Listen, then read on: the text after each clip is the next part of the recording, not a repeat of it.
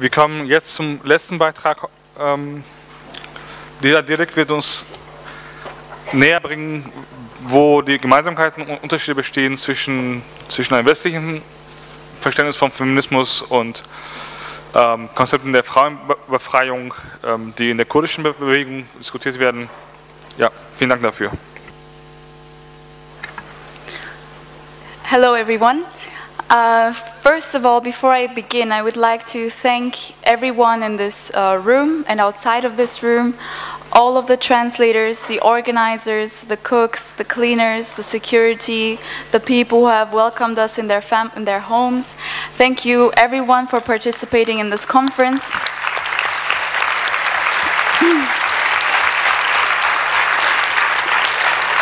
And I think the resistance of Kobani, which we have all, with all of our excitement, have followed, and we were just joined by 3 freedom fighters of the YPG who are fighting in Kobani against the so-called Islamic State. I think the fact that so many people have gathered here and that we're talking about the Kurdish liberation movement and its approaches and its new ideas of how to conceptualize freedom and liberation, that we can discuss all of this here today with so many people from diverse backgrounds, I think is quite telling of the larger impacts of the Kobani resistance, which go far beyond the military aspects. So, and please tell me if I'm too quickly, because the translators are doing a great job. The World Women's March this year was launched at the border between North and West Kurdistan, between the Kurdish areas within Turkish and Syrian borders, where the cities Kamishlo and Nusaybin meet, and they were greeting each other. And the committee of the World Women's March took the decision to start it there in order to salute the women who had been fighting against the Islamic State in Kobani. So this is just one of the many examples for that illustrate the sudden interest of different feminist movements in the Kurdish women's movement. And so at this crucial period in time in which Kurdish women contributed to re-articulation of women's liberation by rejecting to comply with the premises of the global capitalist patriarchal nation-state order, by breaking the taboo of women's militancy, because you know that women taking up arms is a taboo everywhere in the world because it breaks social boundaries, by reclaiming legitimate self-defense and dissociating the monopoly of power from the state, and fighting a brutal force not on behalf of imperialist forces, but in order to create their own terms of liberation, not only from fascist forces such as the Islamic State, but also from their own community. Within all of that context, with that background, what can feminist movements learn from the experience of Kurdish women today? So perhaps it is first of all important to mention that the Kurdish women's movement's relationship to feminism in the region has often been quite complicated. Within the context of Turkey, for example, Turkish feminists have had a tendency to marginalize Kurdish women because before they could participate in the feminist movement, they had first to be Turkish. Right? Because the Turkish feminism of the state necessitated the subscription to the nationalist state doctrine, which said every woman in this country is Turkish. So in that sense, out of that context, the Kurdish women's movement emerged.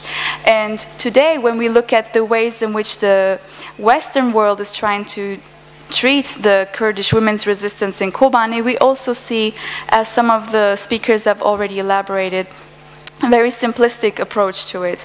The women's political motivations, their ideologies are just being ignored within this context. But if we look deeper and try to investigate the reasons, the motivations behind these women's struggle, we will see that the issue is far more complicated, and in fact, the ideology with which the women are fighting against ISIS is on the terrorist list of many Western countries. So, when talking about feminism and the Kurdish liberation movement, I'm not implying that these are necessarily two different things that are opposing each other. That's not, the talk that I'm going to give should not be understood in that sense. I want to investigate the relationships and also the original approaches of the Kurdish women's movement that could also provide lessons to other approaches perhaps, and they can learn from each other. So, of course, there is not one single feminism. There are several strands of feminism that have emerged during the course of history, and they often differ from each other. But the specifics of the experience of the Kurdish women, which created direct lived consciousness of the fact that different forms of oppression are interrelated due to their specific position as members of a stateless nation, as well as socioeconomic exclusion, and being women in such a patriarchal feudal society. The previous speakers have elaborated on that. You know, this lived direct consciousness of that fact, as well as the Kurdish liberation movement's critique of colonialism and the state, perhaps suggests that anarchist, socialist, post-colonial feminisms are closest to the Kurdish women's experience, or at least have a lot of overlaps. Yet, while claiming feminism as an important part of historical society and its legacy as a heritage, the discussions within the Kurdish women's movement today aim to investigate the limits of feminism and in fact move beyond it. This is not the classical post-feminism argument at all. It does not mean to reject feminism or argue that we live in a society where we don't need it. In fact, both concepts are seen as complementary. Moving beyond feminism does not mean to reject it. It means to systematize an alternative to the dominant system through a radical systemic critique and the communalization of the struggle, especially by politicizing the grassroots, causing a mental revolution, a transformation in the mentality of society, and figuratively killing the masculine, as well as questioning the entire global order within which this violence and oppression takes place. So I think we can very well take Kobani as an example of a practical implementation of this, because, as I will argue, the resistance that we saw displayed in Kobani, where smiling women were fighting against the probably most fascist forces of our days, has a lot to do with ideology, and we must not forget that. The ways in which this movement considers freedom is the direct result we see in Kobani. Abdullah Öcalan explicitly states that capitalism, patriarchy, and the state lie at the roots of oppression, domination, and power.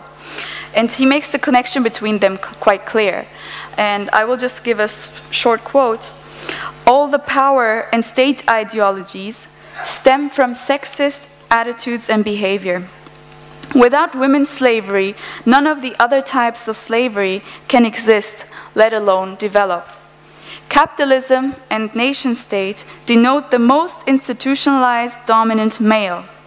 More boldly and openly spoken, capitalism and nation-state are the monopolism of the despotic and exploitative male."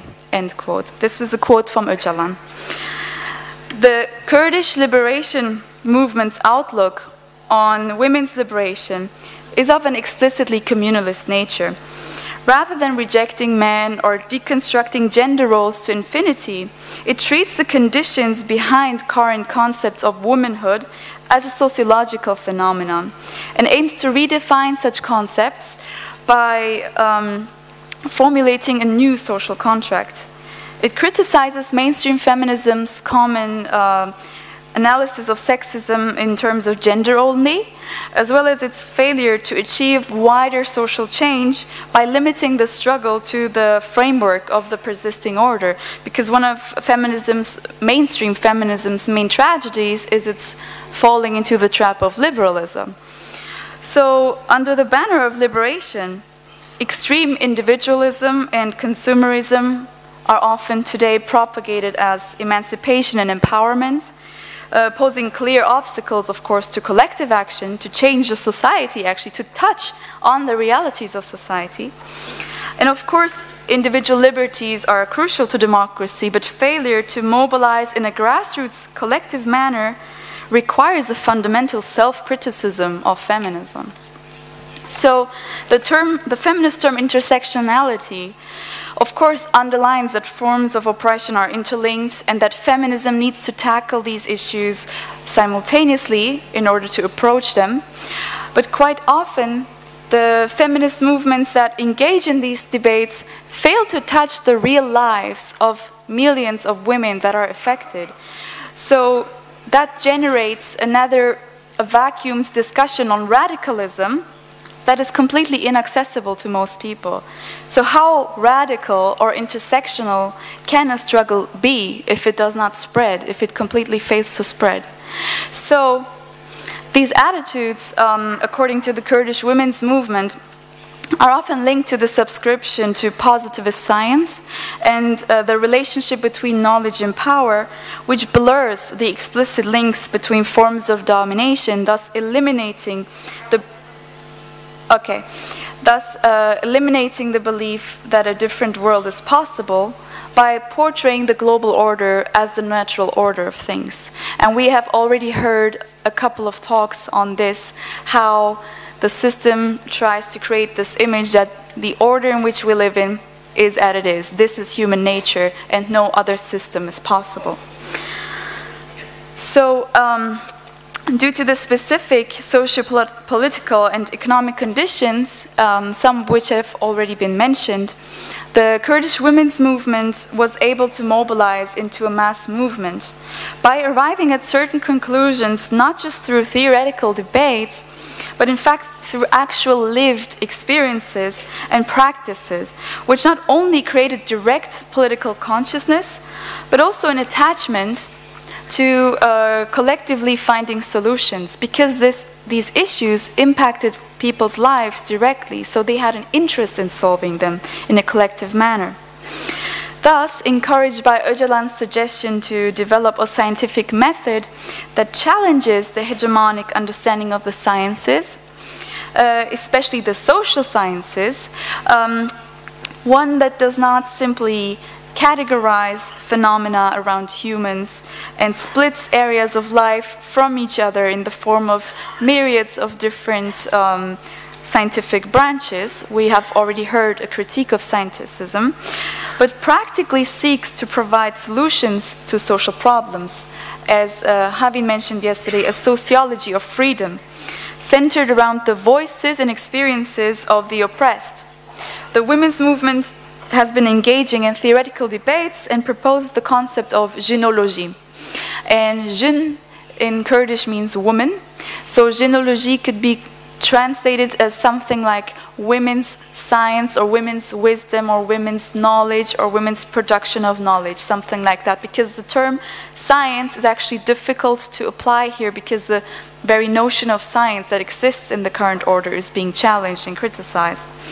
So within the context of gynology, which are basically discussions and debates in which women engage in, be it in the Kandil Mountains, in the heart of the Rojava Revolution, or in the neighborhoods in Diyarbakir, in Ahmed, questions such as how to reread and rewrite women's history, how is knowledge attained, what methods can be used in a liberationist quest for truth, when today's science and knowledge productions have taken knowledge away from us and served to maintain the status quo. These questions arise in these discussions. And the deconstruction of patriarchy and other forms of subjugation, domination, and violence are in fact accompanied by discussions on the construction of alternatives based on liberationist values and solutions to freedom issues, because these issues are not just social issues, but freedom issues. I need to, well, perhaps skip a few things.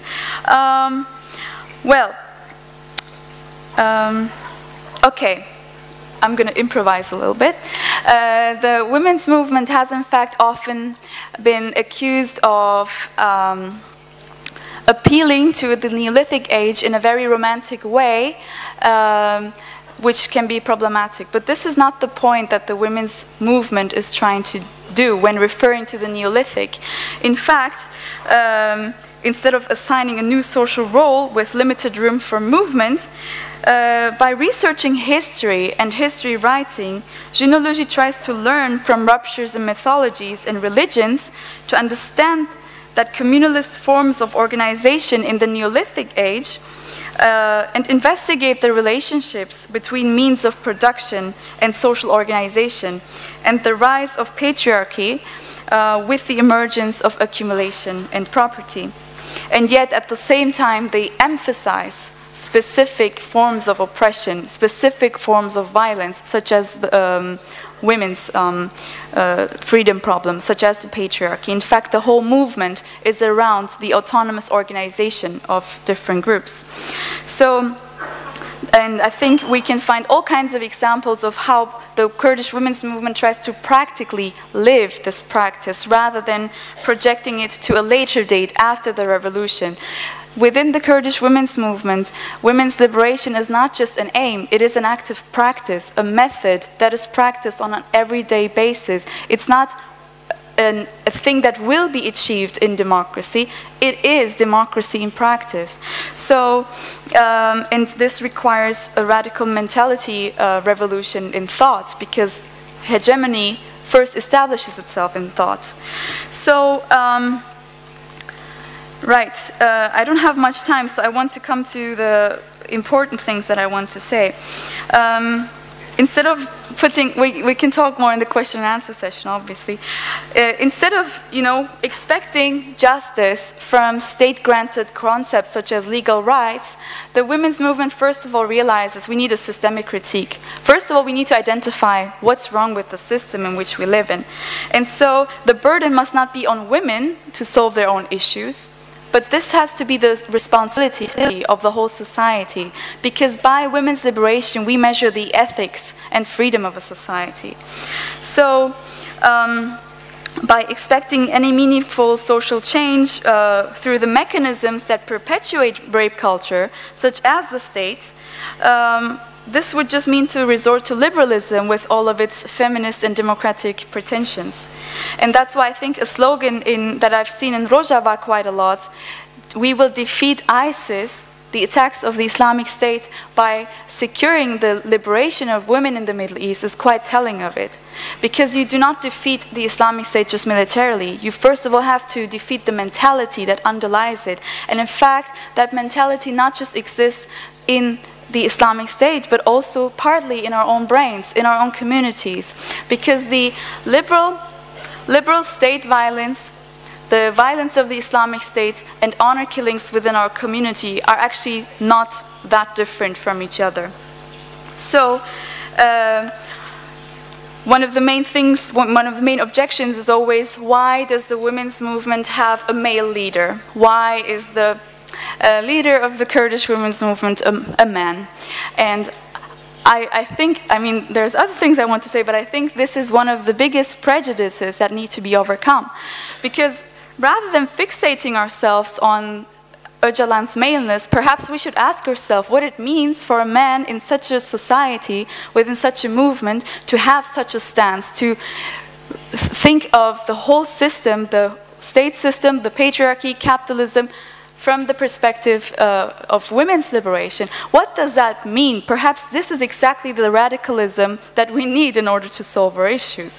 So, those who are wondering whether the Kurdish women's movement is feminist or not, they should go to Rojava and see what is happening there.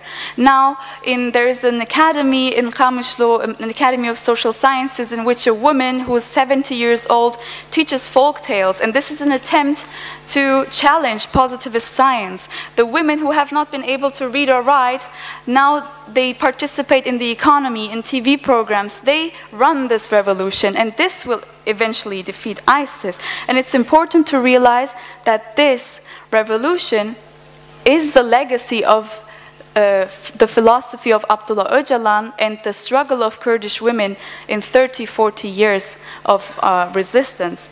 So the women of Kobani have become an inspiration for the entire world because they have organized themselves autonomously, socially, militarily, culturally, and we should ask ourselves within this context, what kind of feminism can be tolerated by the system and which one cannot be tolerated. We can have, my last point, we can have a feminism, an imperialist feminism that can go out and justify wars in the Middle East in order to save the women. But on the other hand, we have women who are actually empowering themselves and who have radically given hope to the whole world, and their ideology is on the list of terrorist organizations. We have to ask these questions and be clear what is driving these women. Why are these women fighting? They're not just doing that to save their homes. And my last sentence will be that we see men who are explicitly raping, enslaving women, who are engaging in an explicit feminicide against the women of the Middle East right now under the name of Islamic State. And on the other hand, we have women who are smiling and defending their values. And this sounds like a movie screen. This sounds like a history that we would read, you know, something from the past. But this is actually the real life. This is the world in which we live in. It is not a coincidence that these two lines are fighting against each other right now. This is very ideological. This shows us the real face of the system. And that's why I think I just want to say that I'm very happy to belong to a generation that no longer will need any myths, because one speaker had already said we don't need myths to ask for our rights, for our self-determination, for our independence, for our freedom. We just have to do it. And actually, I cannot think of any mythology, any religion, any story that can be more empowering than the women who are currently fighting in Kobani in order for our freedom, for everyone's freedom. And that's why I think we were all reborn with the resistance in Kobani, and that's why I would like to salute these women and thank you for your time.